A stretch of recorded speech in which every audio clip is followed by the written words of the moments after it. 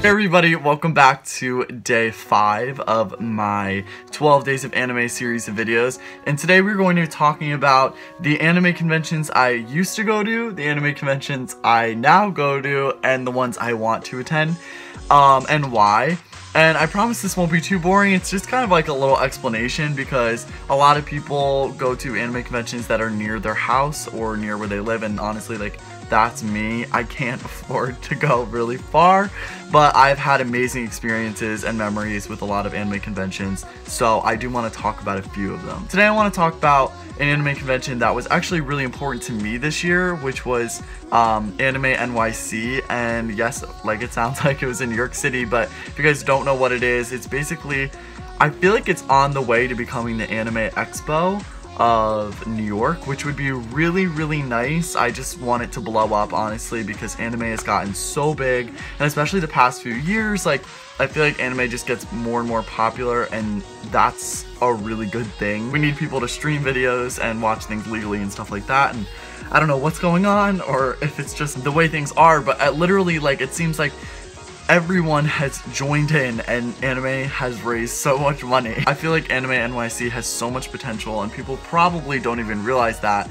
This year was absolutely amazing. I went with 2 of my closest friends and we experienced a lot of nostalgia because it's been literally over a year since we went to like a full-blown anime convention. Did also go to New York Comic Con this year, which is still special to me as well, but it's a little bit harder for us since we go for mainly shopping purposes and we want to collect a lot of merch.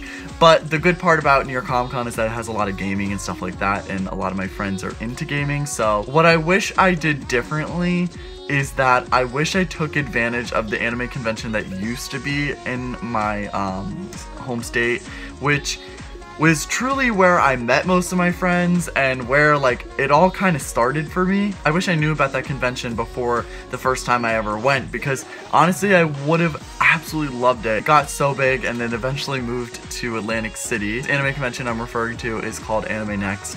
But yeah, I really hope to go to Anime Next. I would even love to go this year, and since obviously, you know, maybe money will be a little bit better, I could see if I can get my friends and schlep them all the way to Atlantic City. But I don't know, it's different. Like, the first time I ever went to an anime convention, I didn't know what to expect, and I went with my best friend Laura, and we just literally didn't know, like, what was gonna happen. Like, we didn't know if we were gonna be like targeted and people were gonna come up to us, because we've heard stories and rumors, and while that all does happen and it gets a little crazy sometimes, it was so pleasantly surprising and everybody was so nice.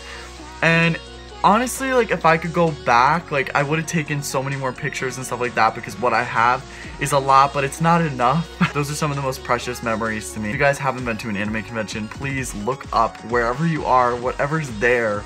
I'm sure if it's a very quiet state, they probably have quiet conventions that end up being big, because there's anime fans everywhere now. I encourage everybody to go out and just, you know, meet friends that like the same thing. I feel like anime conventions really persuade people to get together and meet each other and talk about things that, like, you never think you would ever talk about with someone, but you really have a lot in common with them, and I really enjoy that. Anime NYC was a very special memory to me this year, and I felt like sharing that with you guys because I didn't put up a haul, because I only got, like, keychains and little merchandise and stuff like that, but I can assure you that doesn't happen often. I usually go and spend so much money. There was a year where I spent so much money that I don't even think I can say it on camera because there will be judgment. Overall, I just wanted to share those with you. Please let me know whatever anime conventions you recently went to and what ones you absolutely have the best memories from. I want to know it all. Thank you guys so much again for watching. I will see you guys in the next video, and don't forget to subscribe and like and stay tuned for more videos because we are doing this until the 25th of December. So yeah, see you guys next time.